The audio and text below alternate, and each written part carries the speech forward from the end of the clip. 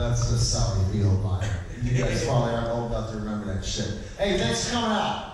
Yeah. Thank you. Look at the little disco lights and shit. It's special.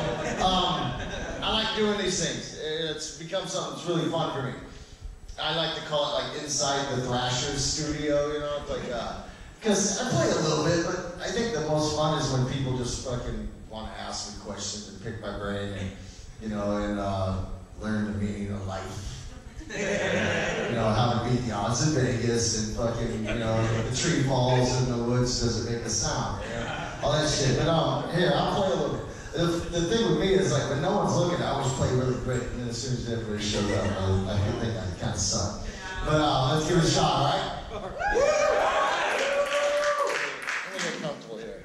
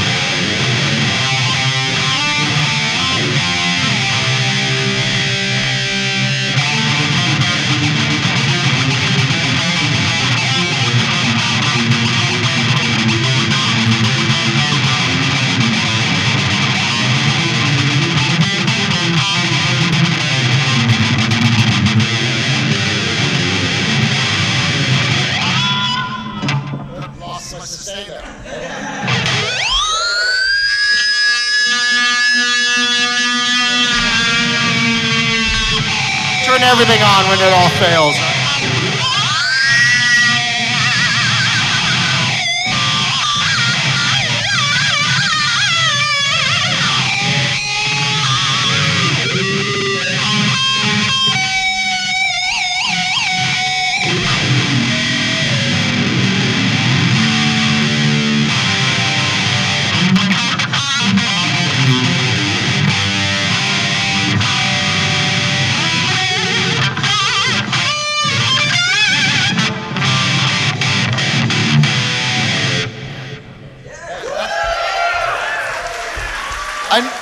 I know about 5 licks. I just play them like various speeds, you know, like, you know, I always tell people, you know, I built the career out of 5 licks. You can too.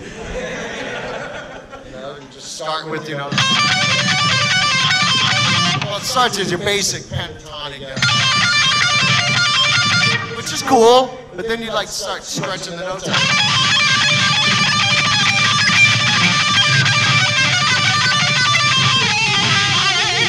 It's just simple shit, really. It's actually not that hard. You know, it's like a guy like Zach Wild now. He's a pentatonic master.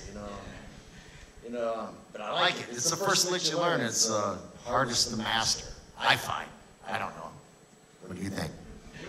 Opinions. Come on. It's too dark in here. Let's turn some lights on. I can't even see anybody. Yeah, let's get some overheads in there, this rock concert thing, you know. I'm blind as a bat. I need light. I couldn't tell if there was more than like fucking 10 people here, but it sounded like it. But I'm here to answer all your questions. Whatever it is. I don't know. Stock market? Fucking meaning of life? I don't know. I'll make something up if I don't know it. You know, I promise you that. I'm quite the storyteller, you know. I'm an okay guitar player, but I'm a cult of personality, and that goes a long ways. So, fuck it. Hey, let's take some questions. Yeah. So like this is Slayer's last tour. What are your plans after Slayer? What are you going to do? Are you gonna... New Exodus album. Yeah!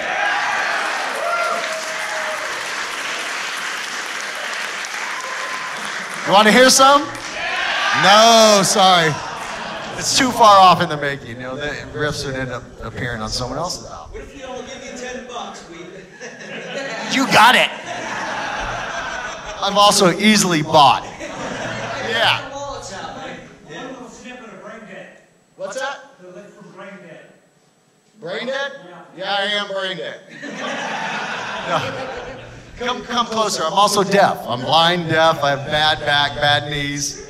And what else is wrong with me? Mentally fucking deficient. You guys all sit in front of the bar of the Skulls in San Fran? The Brain Dead? Oh, the riff? It's just a rip-off of AC/DC Jailbreak. You know, fucking Jailbreak, Brain Dead. You know, like, but you know, I admit it. I should pay royalties to those guys, you know.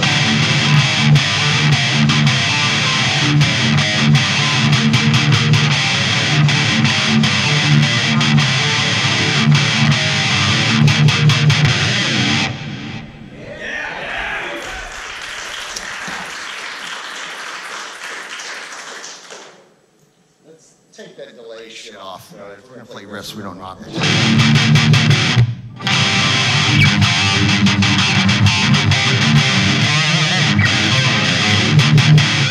we go. Yeah. How long have you been using a Kemper? For a long time. I discovered them because Andy Sneap turned me on to them, and they're fucking amazing. I own like a fucking score of these things now. That's my original one. That's the Toaster. It's awesome. That's my modded Marshall. I have 3 1987 modded Marshalls that live in a top secret fucking NASA like climate controlled location and don't ever leave. Actually, I should turn them on. They haven't been plugged in years. But I carry that same profile around on a flash drive in my fucking backpack. You know, it's super awesome.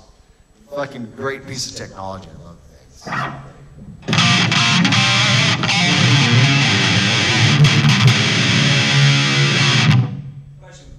What's the dynamic like playing with Lee as opposed to playing with Rick? Is there a bit of a difference? Because they're similar styles, but obviously they're different players. You know what I mean? Yeah, it's a good question. Rick's like the best musician I've ever played with in my life. You know, I mean, I've watched him play funk bass when we supported the Red Hot Chili Peppers and made Flea stop and look to see who was doing it. You know, that's how good he is. He can fucking play piano. He's not as good of a drummer as he thinks he is, but he can play drums. Lee's a better rhythm player. With Lee, I don't have to watch out for flying headstalks coming at my forehead. You know, Rick Hunold and I, over the years, we have each cut each other open like several times with those pointy-ass Jackson headstalks, you know? And you don't see someone come up behind you and he's in this full, we call it like digging the holes and filling the holes. Because we're going to do this bang like it's like a shovel. He's scooping earth. And you walk up behind him and doesn't see you there and just bam, and like, you know, I'm getting butterfly stitched, you know, between songs. And I'm one up on him. I think he owes me one still all these years.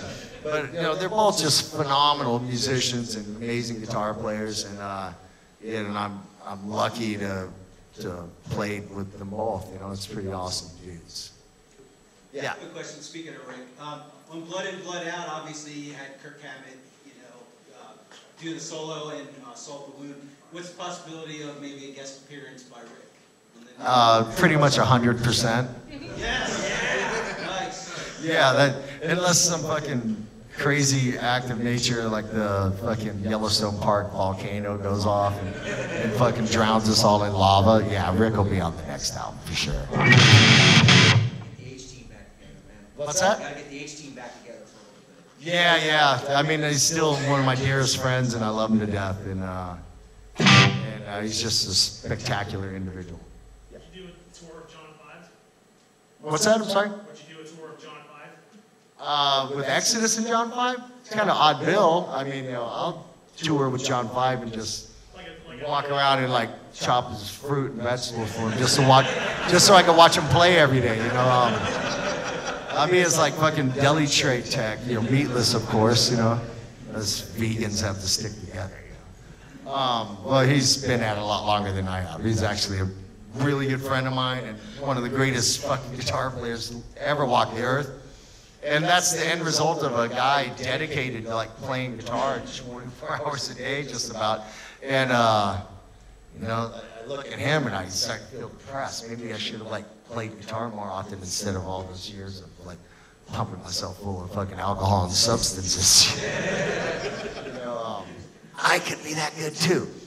But I mean, he can play anything. You know, he's like one of the baddest bluegrass guitar players I've ever seen. And you know, you give him anything, he'll fucking shred on it. It's just crazy. And he's the most humble guy in the world. I tell him that he has every right to have an ego and be a dickhead. You know, like I would totally accept it. He's that good. You know, like you could fucking tell me to fuck off. But he's fucking just a wonderful, warm, open, real human being. He's awesome. Yeah, so everybody's all tongue-tied. Yeah. This goes to your writing. You get frustrated when you write your music, and when you do, how do you get through the frustrations? I don't really get frustrated. You know, I mean, I'm not blowing my own horn, but when it comes to like riffs, I never have a problem writing riffs. I probably like pass on like some of my best ones because I get bored really quickly, and like right now on my phone I've got like, I couldn't even tell you how many riffs in the next album. And some of the best shit goes unused because I write something else and I just move on from it. You know, and I'm too lazy to sit and listen to fucking all these riffs where I come up with something and I throw the phone on the floor in front of the little practice amp to capture. Yeah, lyrics are frustrating.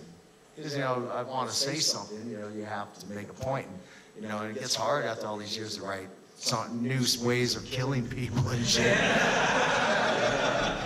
And, you know, it's like, fuck, you know, I got to come up with some creative fucking terminology here.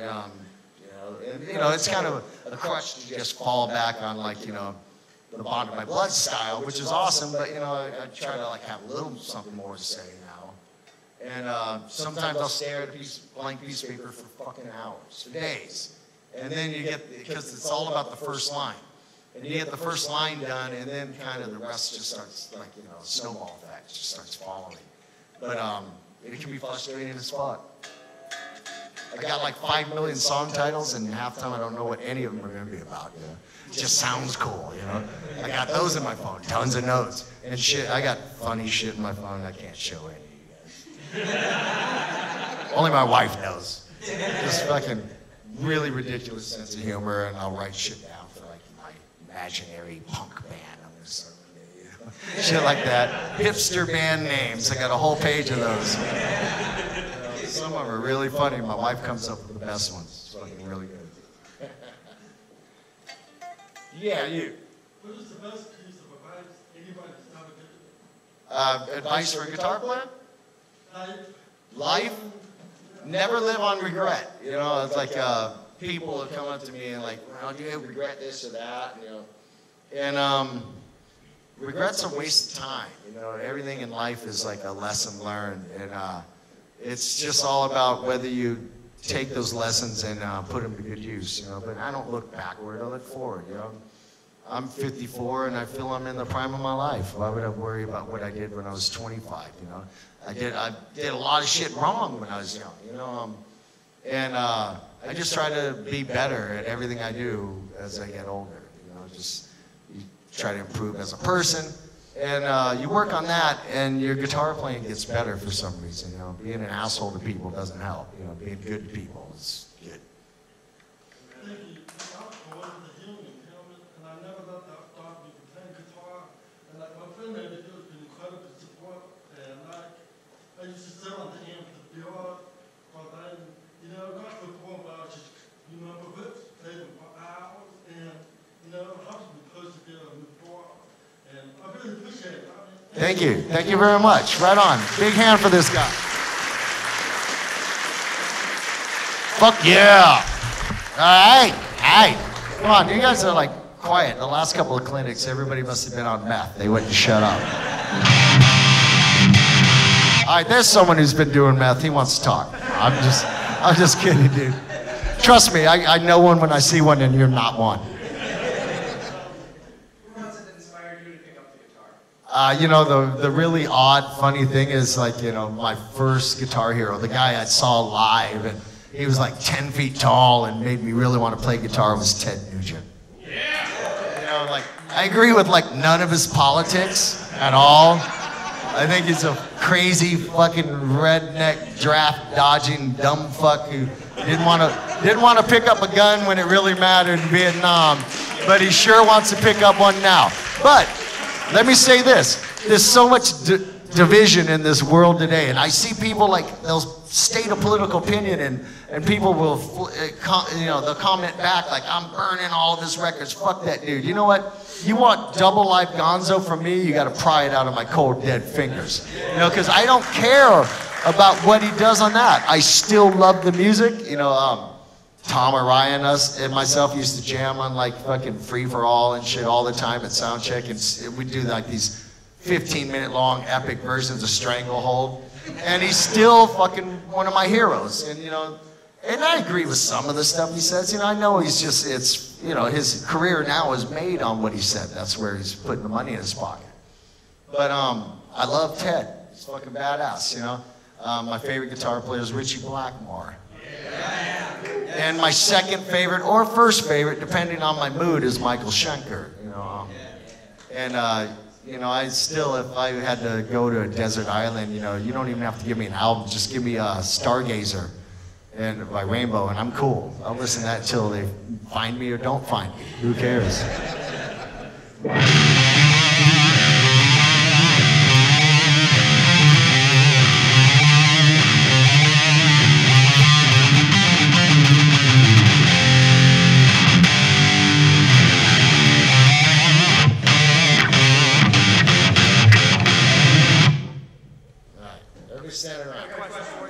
Yeah, you in the back. The guy with the tattoo that says my name is on his chest, and he made me sign it. I feel really weird.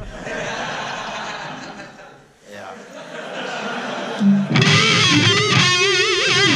So you mentioned that you knew what happened to John Benet. Say that again? John Benet. Oh, what about it? Where the body is? Who did it? Who did it? The brother. The brother did it. Or not. I don't know. I said I'll either get, you know who did it? Fucking the Zodiac Killer. Ted Cruz. He's also responsible for John Benet. This is true. Write it down. You heard it here first. Yeah. Personal feelings on stepping in Kennedy's spot. You know, it was one of those things that it was supposed to be just a short-term thing, you know. I happened to be planning, at least, to take a little chunk of time off from the road and stay home and recharge and write new Exodus and relax and spend some time at home with my family. And it didn't work out that way. You know, a month turned into several, and then we lost Jeff, you know, and now it's going on 8 years, you know. I try to like do him justice, you know, but I do my own thing. You know, you get some critics out there like, he doesn't play Jeff's solos. Well, I don't think anybody can play Jeff's solos but Jeff, you know. I mean, there's guys in tribute bands that can nail this shit for note. You know, Jeff's really weird, bizarre style. But if that's what you want, you should get a guitar player from a tribute band, you know. And the band's given me my freedom to be me. And I try to, like, you know, pay homage to Jeff wherever possible. And you know, he's always there, always omnipresent, you know, on stage with the band. And, you know, I got to share his last performance with him, you know, at Indio, the Big Four.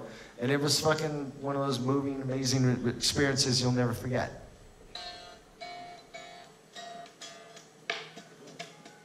Yes? What's the possibility of getting Dukes on guest vocals in the future? Probably happen. Yeah? You know, yeah. I mean, I'd like to do another project with Rob. You know, we talk all the time, and he's a fucking great singer and great guy, and one of these days we'll do something together for sure. Yep. I'm a young musician and was trying to keep the spirit of thrash going and everything. What advice would you have for us younger guys that are in bands trying to get out there and make something take seriously? Well, it's hard nowadays. You know, the musical climate's different. You know, I just say just do what makes you happy. You know, like when I write a song, I don't write it for you guys, and don't take that wrong. You know, I write it for myself. I'm still a fan. You know, I don't mean that like I'm a fan of myself. I'm so killer. I'm a fan of fucking heavy metal. I'm a fan of crunchy ass fucking guitars. You know, and high-speed drums and fucking screaming vocals. I like the shit. It fucking excites me still. And just do what excites you. It makes you happy. And work on it. Practice, you know. Like when I was young, you know, in the early days of Exodus, you know, we rehearsed fucking 6 days a week. I have not been to a Slayer rehearsal in years. I practice the songs at home. You know, Carrie will send me shit. If it's something new, I just tell him to give me enough time to where I can familiarize myself with it. And you know, he trusts that I'll show up prepared, but yeah, it's like, I'm too lazy. I'd rather rehearse in my living room with headphones on than travel away from my family and home, you know? But I don't recommend it for everyone. Practice, don't listen to me. Listen to what I said at first, practice 6 days a week. Don't be lazy like this one, all right? Yeah. What's your favorite band out there right now, like new band? New band? Yeah, I mean, sometimes when I get asked that question and I say new band, they're not really new, you know. Like I'll joke around with Tony from Municipal Waste and tell him, you know, you guys aren't a new thrash band. You guys are old, grizzled old fucks too now, you know. You know, Lost Society from Finland are super killer. Yeah. And, you know, I mean, some of my favorite stuff would, like, surprise you. I love Behemoth, you know, they're fucking badass. They just bring it every fucking night. You know, but, I mean, I listen to a lot of weird shit. You'd be surprised. A lot of non-metal shit. I'm like the least metal dude you ever seen most of the time. You saw what was in my phone right now. Some fucking Terrence Trent D'Arby, Lisa Stansfield, everything but the girl. All kinds of great, awful to you, probably pop music. Unless you're like fucking mind is open like mine. You know, I love that shit, you know?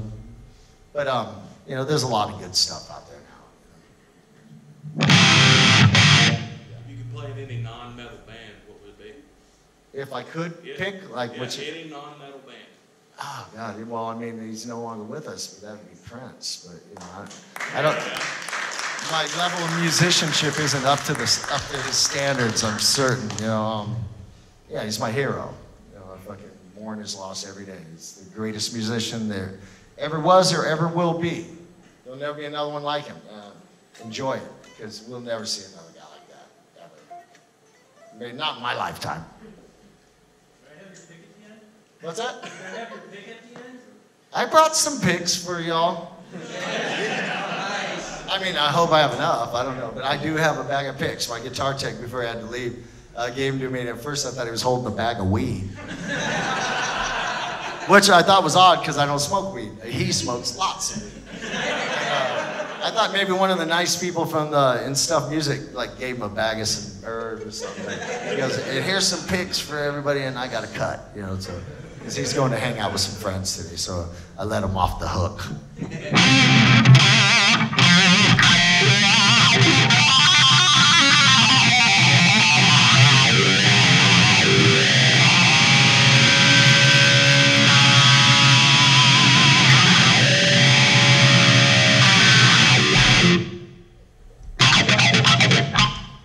thing off there. Yeah.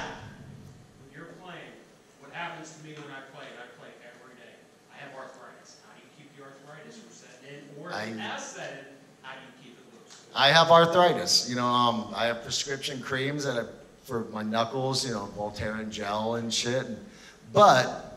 And I'm not trying to tell everybody what to eat. Since I went vegan, my arthritis is gone. Like, you know, like, especially my pick holding finger. Like last year, I'd do tours and like that thing would hurt so much, you know, because I'm playing fucking 50 million notes a night. And it would just fucking hurt. I could barely hang on to the pick sometimes. These knuckles, like you couldn't knock on a door, you know, like you fucking hurt just in contact with them. And my shit's gotten infinitely better. So, you know, there you go. Stop eating meat. It worked for me, you know, fucking it doesn't work for everybody. Yeah. Do you have any crazy dime bag stories? Not really, you know, we just hung out a lot and just talked guitar and shit. I mean, we got real fucked up lots of times, but that's why I don't remember them. You know, because we were fucking hammered. That's back when I used to get hammered. Yeah. What's your practice rig at home like? What do you like to play out of? I got a few different. I have one of those little Marshall codes, which are like super awesome once you like fuck around with the little Bluetooth app and stuff. But mostly, that's it right there, the Kemper, you know. I have it, and I have one of these Moorer Audio Baby Bomb power amps. It's like, fits in your front pocket, and it's 30 watts, and it'll drive a 412 cab. And I use that with the Kemper, and I also use the Moorer like micro preamps. They're fucking amazing. And technology, shit fits in your pocket and sounds exactly like, the Brown sound sounds exactly like an EVH head. It's fucking amazing. It's great shit. Oh, Yeah. What's the coolest place you played internationally? I'm sorry? What's the coolest place you played internationally? Internationally, my favorite place to go is Japan. I love traveling to Japan, just the culture and the level of perfection they achieve and everything.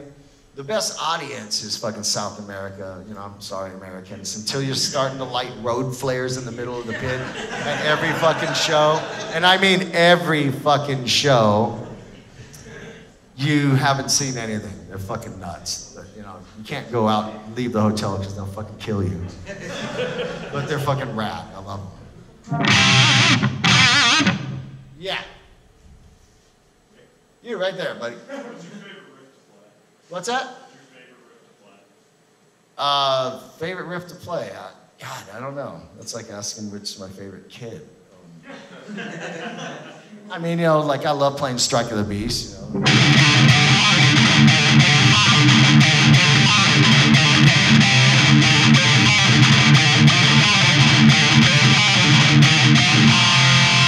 And I love...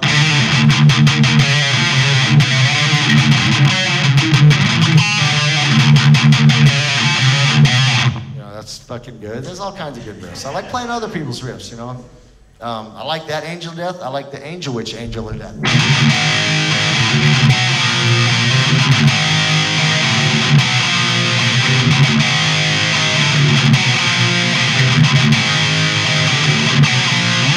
know, there's a million of them. I like riffs. Riffs are good. Yeah. What's the first riff you ever learned?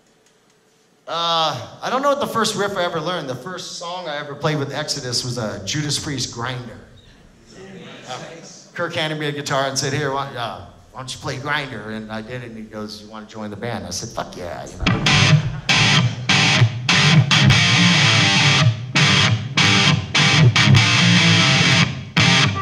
It's a hard song to play. It's great. What was your first guitar? My first guitar was some Montgomery Ward's thing. It was a total hunk of shit, but you know, I learned the first chords on it, and then I got a Les Paul copy that I bought off Kirk Hammett's brother, but it was part of the infamous Exodus stolen gear heist. And the police took it away when we got busted. You know? We were ghetto kids. We stole equipment. Another thing I don't recommend. You do? But we couldn't afford gear. I didn't steal it. It was Kirk Hammett and them were the masterminds. I wasn't even in the band yet. They rehearsed in my garage.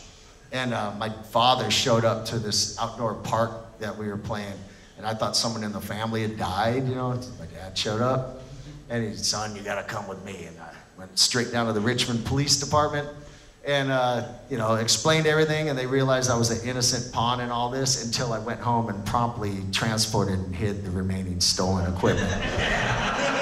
Which kind of cemented my guilt right then and there, you know. And so, yeah, it is what it is. Live and learn. Yeah. Wonder what cabin simulators you use with the Kemper, and do like sound and still make it turn down if you get to let it rip? I'm sorry? Do the sound and let it rip nowadays, or they keep you really quiet? Do you want stage monitors and all that, ears and all that? No, I don't use in-ears. I'm loud as fuck. So. With Slayer, I got 6 cabs, 3 heads, wedges, and side fills going. It's ridiculous. It's so stupid. But I got to keep up with the other side, because Carrie has 6 cabs and 3 heads going. And it's just the Slayer way. With Exodus, I run 2 cabs, you know, a stereo 100-watt Marshall power amp, and a Kemper, you know. So I got 2 100-watt half stacks going, which is plenty fucking loud enough. But yeah, it's overkill. And one of the reasons I probably can't hear anything.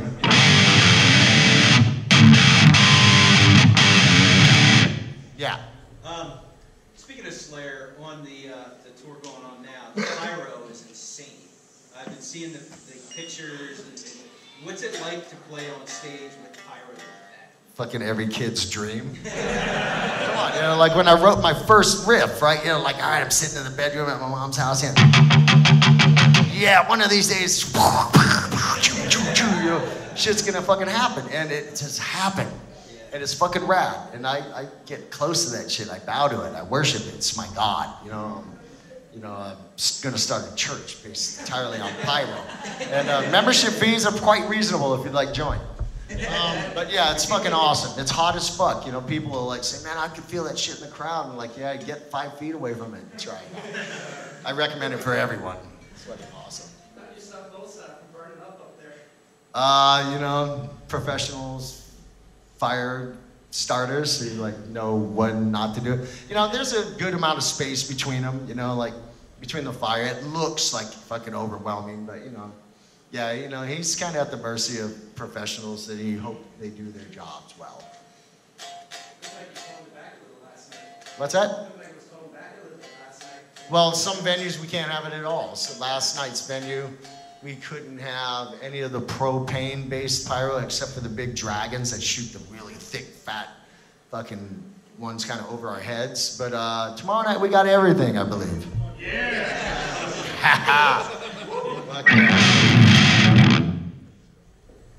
Yes. I know you have daughters. I have 3. Me too. Real. Do they play music? Are they interested? All of my girls. No. My oldest and the middle one, they play a little guitar and stuff, but they're into different shit, you know, like my youngest likes, you know, stuff like, you know, Of Mice and Men and stuff, and I take her to those shows and she has a great time. And my middle one and the oldest, well, they all like K-pop. They like the Korean pop and Japanese stuff and anime. They don't listen to what Dad does. They couldn't give a fuck. But I don't want them to grow up like me. I was a fucking hooligan as a kid. You know? They've never been in trouble, and they're awesome. You know, and I have a granddaughter, and the only boy in the house is my cat. And we thought he was a girl, and so his name's Buffy, the gender fluid cat, because I still call him her or her him, and he's confused as fuck. You know. But that's the only son I'll ever have is Buffy. His name's Buffy. Go figure. Yes. Yes. What's your favorite thing to do besides play guitar? Stay home. I'm actually quite a homebody. You know, I'd rather wake up and have my granddaughter smiling at me than do about anything else. You know, it's fucking, you know, I cherish that shit. You know, at my old house, I had this really spectacular yard, you know, with all these Japanese maples and shit. Too much yard work for a guy who's gone, but I like gardening. Go figure, you know, it's the most metal thing ever. You know, when I was home, that shit, my lawn, you could putt off that motherfucker. And I'm gone, and you know, my wife didn't share my enthusiasm for killing moles and doing all that kind of shit you had to do to like keep the yard looking stellar. And so now, you know, that kind of hobby's gone, you know, but you know, I don't really do shit.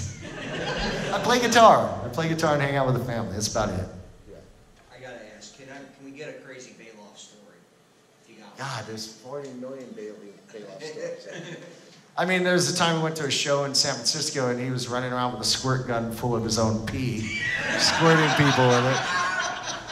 So, you know, there you go. Check this out, Barry. He's in the bathroom peeing in a squirt gun. He's fucking running around. And they're like, hee. They think it's water. I'm like, oh my God. But that was Paul.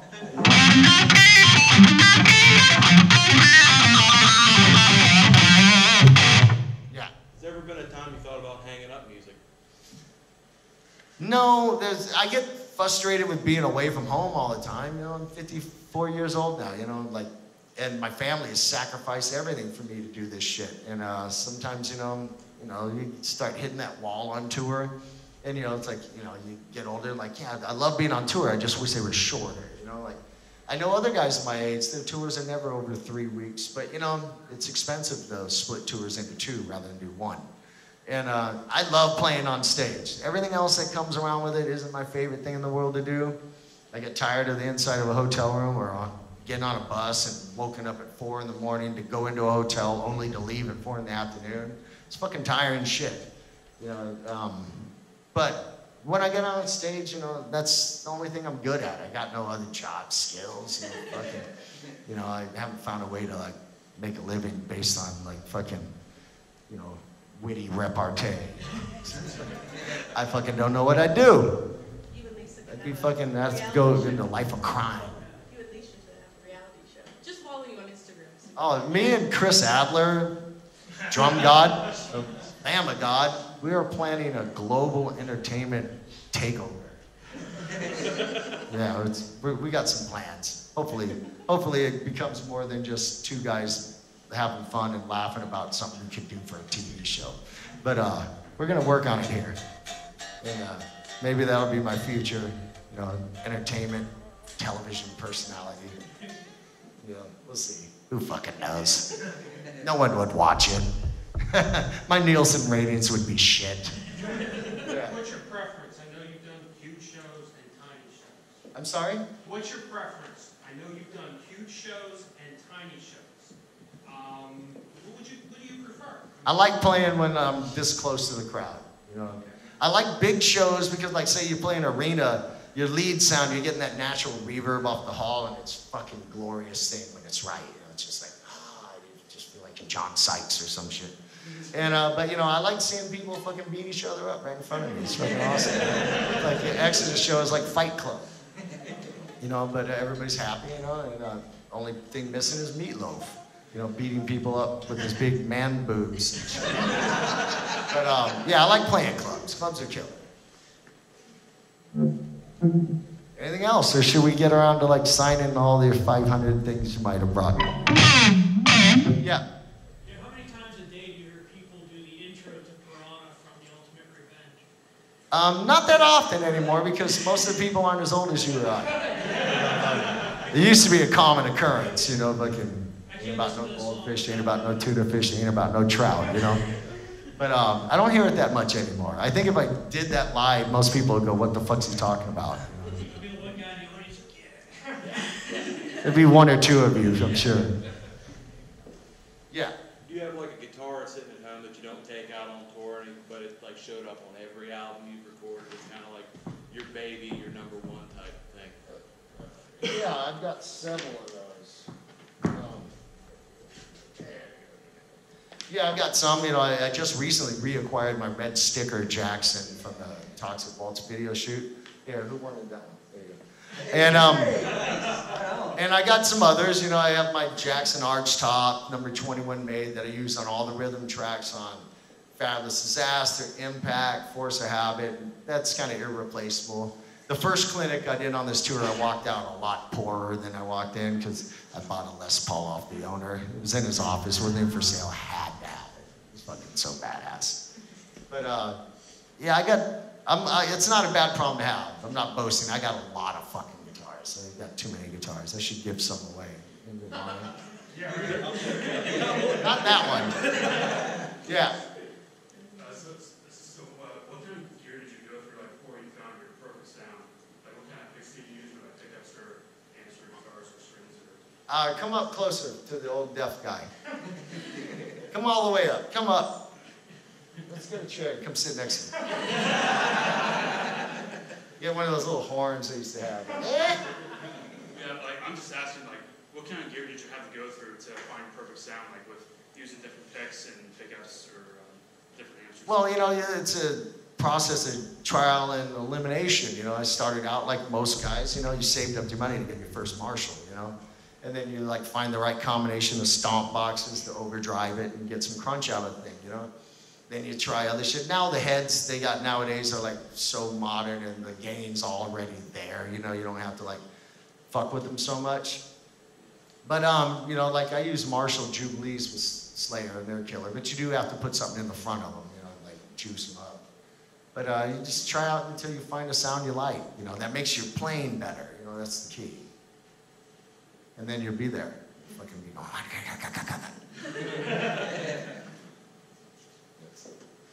you go. Yeah. What's your main grit in front of the Jubilees? Say that again? What's your main boost or overdrive in front of the Jubilees? It's a prototype for my new Kirk Hammett, David Karen effects company. It's called the Paranormal Overdrive, and it's basically like a ghoul screamer with a 3-band mid parametric in it. It's fucking godlike. It's fucking amazing. Super powerful. Yeah. I'm sorry, I'm beating your ears. How's it feel to have your name on a guitar? Pretty awesome. You know, no, it's fucking cool. You know, I kept my guitars really like subtle, you know, I didn't want to put like giant goat heads and upside down crosses on them. I have one with upside down crosses, but you know, I wanted like a rock dude to look at it and say, I want that guitar, or you know, or somebody else, not just, you know, your local black metal, thrash metal, death metal dude. And so, you know, my name's only on the back, up on the back of the headstock, you know, like kind of old English tattoo banner, and that's it. And but yeah, it's pretty fucking cool. I like it. You know, it's built to my specs, so you know, it's the guitar I always wanted. You know, it's fucking rad. Yeah. Where'd you get the idea to have a guitar painted in your own blood? Say it again. Where'd you get the idea to have a guitar painted with your blood? I was introduced to Vincent Castiglia by a good friend of mine, Brian Werner, the singer for Vital Remains, and we met and we just came up with this idea. You know, so ESP was totally on board, and I had one made that just rather than paint it, they just sent it with a white primer. And it was a trial and error. Vincent had to find this stuff to coat it with so the blood would absorb and wouldn't just smear as he like added additional layers, you know, just like loosen up what was already there. And he pulled 18 vials of blood out of me and I got a guitar. It was fucking rad. He wanted 32, but my wife said, fuck that, that's enough blood for one day. Because I had a show the next day, and she was like, that's enough. You know, he's got this tray of vials of blood. But it was enough. It turned out just enough, and I didn't have to find a way to, like, mail some of my blood to New York City, which is luckily. All right, one more. Who's got something? Give me a fucking humdinger. You, yeah. What is the meaning of life? The meaning of life? Have a good time all the time.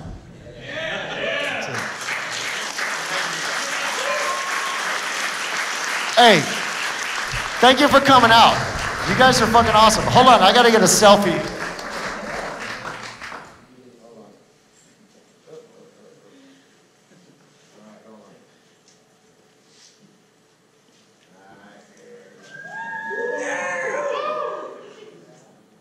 There we go. All right, one more. I'm gonna feel it. One more. Awesome.